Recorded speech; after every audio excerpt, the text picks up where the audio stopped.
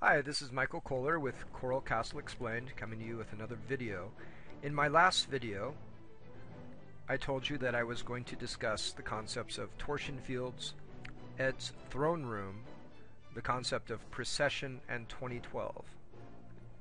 As you may know, one of the most talked about dates in the last couple of decades is the date December 21st, 2012. This date, recently popularized by the movie 2012, discusses the possibility that severe Earth changes linked to the Sun in an alignment with the center of our galaxy may cause calamities that have not been seen for thousands of years. Whether these changes will occur or not remains to be seen. However, what is important is understanding that the Mayans were not focused on calamity. They were focused upon the cycles that repeated themselves again and again, like clockwork through the ages. An example of this is the concept of precession. Precession is a change in the orientation of the rotation axis of a rotating body. In astronomy, precession refers to any of several slow changes in an astronomical body's rotation or orbital parameters. For instance, the Earth goes through a precessional cycle every 26,000 years. It is almost like a wobble in the planet itself, as represented with this gyroscope that you can see. Currently, the Earth's north axial pole points almost directly at the star Polaris. This wobble, which is caused by the gravitational tidal forces of the Moon and Sun as they pull on the equatorial bulge of the Earth, is the primary cause of this wobble. In an area of physics developed by the Soviets in the 1980s, the concept of torsion fields came about. The word torsion refers to any variable that describes rotation.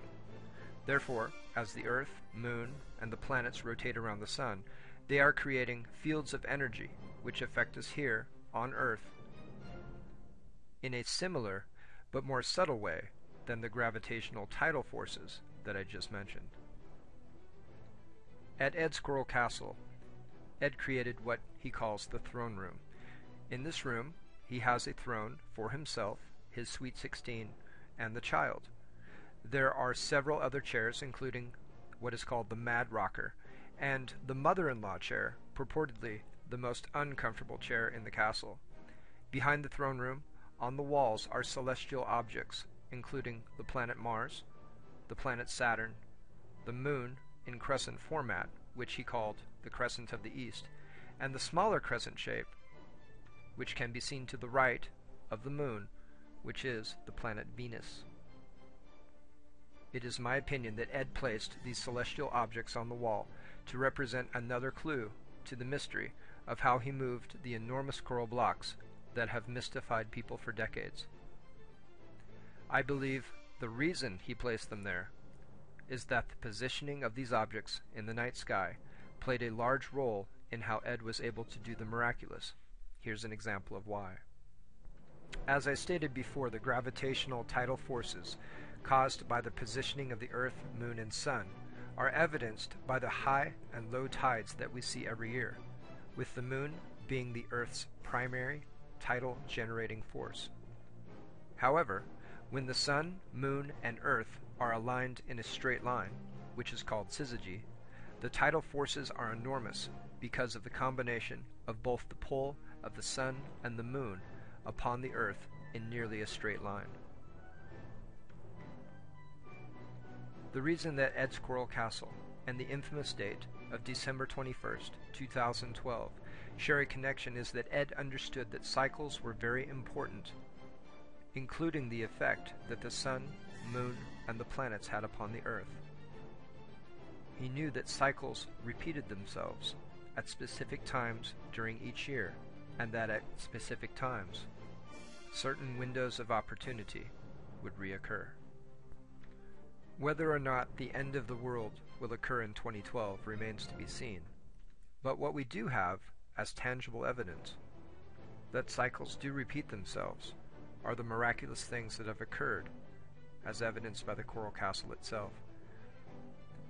It is my opinion that at certain times of the year, based upon the speed of the Earth around the Sun, and based upon the positioning of the Moon, Venus, and the other planets in the night sky, that Ed was able to enter windows of opportunity that allowed him to maneuver the large coral blocks,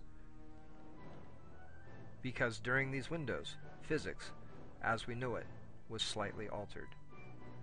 In the next video, I will discuss 3 very important things. It is not enough that windows of opportunity were open to do the miraculous. If that were true, everyone might accidentally move a 5-ton stone or two at certain times of the year. The reason Ed was able to do this was that he was able to harness and channel his intent through his body during these windows of opportunity by accessing and working with the energy of the Earth. The next video will discuss the concepts of intention, resonant frequencies, and how Ed was able to move the stones using a concept called phase transition.